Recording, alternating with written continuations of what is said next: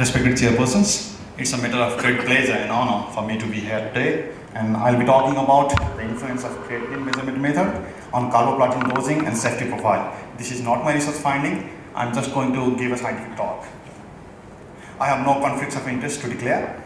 So carboplatin, as we all know, is a platinum-based drug used in a wide variety of cancers, including ovarian cancers, head and neck cancers, lung cancers, and germ cell tumors. And its mechanism of action is exactly similar to that of cisplatin, but it differs widely from cisplatin in terms of side effects and its dosing strategy.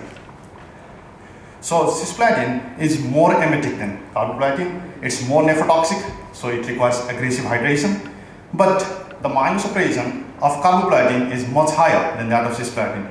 Now regarding the dosing, cisplatin is dosed like any other cytotoxic agent. Its dose is based on the body surface area, but carboplatin's dose is based on area under the concentration curve using the Calvert's formula.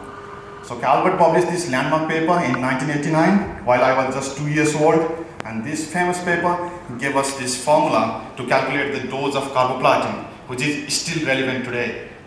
So as you can see from this formula, that the dose of carboplatin is given by the target AUC multiplied by GFR plus 25. So we see that the measurement of GFR is very crucial while calculating the dose of carboplatin. But how do we measure GFR then? So there are various methods to measure GFR. The best method is to use inulin clearance, because inulin is renally inert substance. Or we can also use a radionuclide marker. Like Calvert in his original formula, he had used chromium EDTA, a radionuclide marker. But using inulin clearance and radionuclide marker, it's very cumbersome. So for practical reasons, we use creatinine clearance instead. But there are a lot of problems with creatinine clearance. This is the formula to measure creatinine clearance. So we need to measure urine volume over 24 hours, which is multiplied by the ratio of urine to serum creatinine. But you see, there are a lot of problems with this because we need to collect urine over 24 hours and it's very cumbersome. So we have some formulas to substitute for that. The estimated creatinine clearance, it is given by there are many formulas for that, but the two most famous formulas are the Cockcroft-Gault equation and the Jellyfay equation, as shown here. For some unknown reasons, the American gynecologists, they used to prefer Jellyfay equation, while all other departments, they preferred the Cockcroft-Gault equation. And we also have a CKD-EPI equation, and we have online tools to calculate this. But again, the problem with creatinine clearance is that creatinine is not renally inert, like inulin. That means it is not only glomerulally filtered, but it's also secreted by the tubules. Therefore, the creatinine clearance is higher than the GFR by around 15%. And as we saw in the Cockcroft-Gault equation, that we can measure the estimated creatinine clearance rate using just a single value of serum creatinine. So measurement of serum creatinine becomes very crucial. And there are a lot of ways to measure serum creatinine. The classical method is the colorimetric method known as the Yaffe method. But the problem with Yaffe method is that when we use Yaffe method, then the serum creatinine value is higher than the true value by 0.1 to 0.3 milligram per deciliters. Now this is a very good thing because we said that creatinine clearance exceeds GFR by 15%, and now if the creatinine value we calculate is higher, then that gap gets reduced and we get the value of creatinine clearance which is close to the value of the true GFR. But nowadays in developed countries like Japan, we are using enzymatic method for measuring creatinine. So by using enzymatic method or the IDMS method, the value we get of serum creatinine is the exact value, unlike the Yaffe method. So the value of estimated creatinine clearance will stay greater than the GFR. So there is always this gap of 15%. The estimated creatinine clearance rate will be higher than the GFR if we use the standard method. So if we use that value in the Calvert's equation, we'll get an overdose of carboplatin. So when we use enzymatic method, there is always a significant risk of overdose and thereby toxicity of carboplatin. And Japan was the first country to introduce the enzymatic method. It introduced in 1990s, but US lagged far behind, and US introduced this only by the end of 2010. And in most of the European countries, it is yet to be standardized. And based on my personal communication with a biochemist in Nepal, we are still using the Yaffe method. but I don't have any idea about what India and other SAARC countries are doing, and unfortunately our international delegates are not here to educate on that.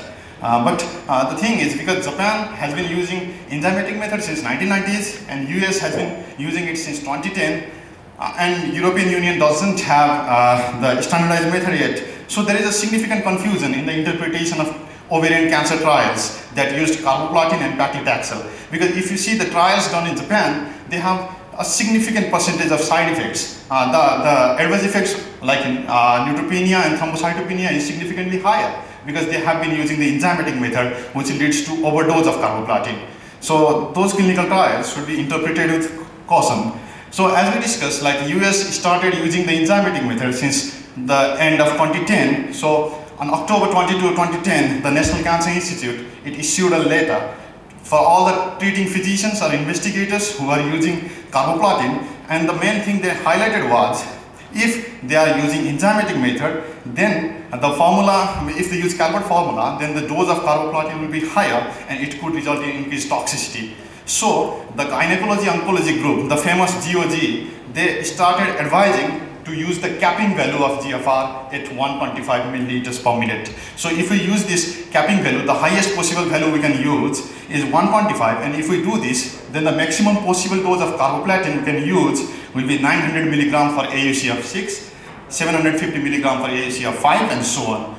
And another important thing was, the gynecology oncology group suggested to use Cockcroft-Gault equation instead of the jellyfish equation. So nowadays everyone is using the Cockcroft-Gault equation. And this was a very famous paper in the British Journal of Cancer, published by Yuichi Ando. He is my professor right now. And he suggested that in order to avoid this higher dose of carboplatin and its side effects, we need to use a correction factor of 0.2 in the denominator while calculating the creatinine clearance rate. But I'm not exactly sure whether the same factor can be used for Nepalese population or the European population or not, because this was a Japanese study. Now this is my final slide. So the final recommendation is we need to use the inulin-based GFR, which is the exact value of GFR under some circumstances. And what are those circumstances?